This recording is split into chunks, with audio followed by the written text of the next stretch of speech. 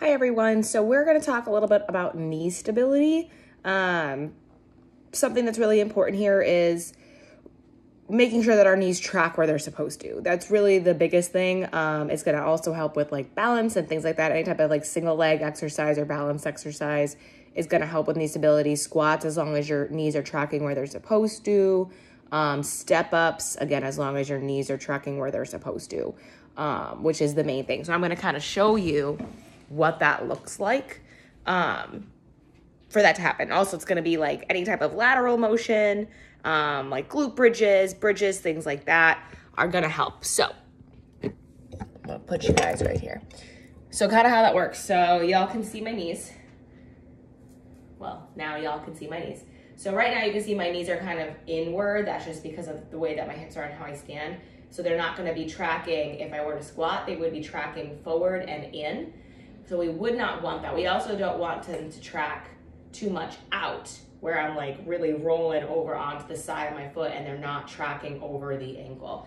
So we always want to make sure they're tracking straight. It is okay if your knee goes over your toe, as long as it tracks straight. Like I said, we don't want to track here. We don't want to track out. Obviously, if we're doing anything that has like your toes turned out, you still want your knees to track over your ankles. So they're still tracking straight. We're not here, we're here. That's why I always say push something against the wall. That way it's going to get you to where your knees are tracking where they're supposed to be. So say we're doing a side lunge, right? My knee is still going straight. It's not turned in. It's not turned away from me.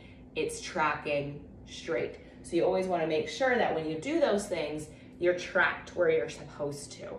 That's the number one thing with knee stability. So if you're feeling like you're doing squats and you're like kind of coming in, or again, going too far out and you're not tracking right, you're gonna have knee pain. And no one really wants that. So also when it comes to like side things, so if we ever do like a sidewalk with a band or anything like that, you'll hear me say to press your knees outward and almost rotate out. It's gonna engage your glute, but that's gonna help to keep your knees so they're tracking over the ankles. Something that we want. That's like the biggest thing when it comes to knee stability. Again, anything that's a balance, you know, you can kind of focus on a little bit at a time where you're like, oh, let me just see, but not locking out the leg.